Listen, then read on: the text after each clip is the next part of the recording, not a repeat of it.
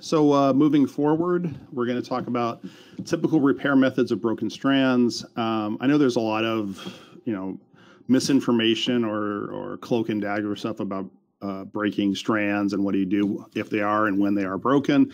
Hopefully after this hour talk, it'll be relatively simple to fix them, or at least add some less stress in your life if these things happen. And they do happen. They happen on every one of my jobs. And actually, I added a slide this morning because I just got an RFI, which you can see right here, which isn't the greatest actual texting or fonts or graphics. But if you can look at the actual body of the RFI we just got, and this from the date, you can see on the upper middle, let's call it, right there.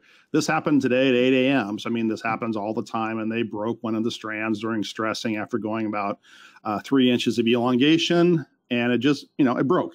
My point in saying this is that it happens, I would say, all the time. I would say I deal with a broken strand once, twice a month. And for the most part, they're usually relatively simple fixes. But again, it happens in new construction, it happens after construction, and usually the fixes are similar for both conditions, but obviously new construction is a little easier to fix than old. But again, this happens, all the time.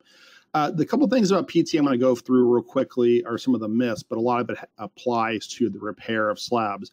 One of it, PT is crack-free, which is not true. Waterproof, it reduces load, which is all not true.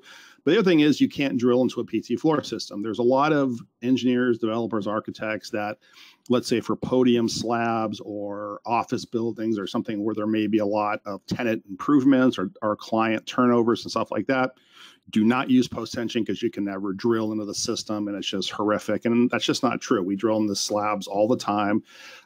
Yes, you probably just shouldn't go plowing through it with a coring hammer or a drill, but you probably shouldn't do that anyway in general.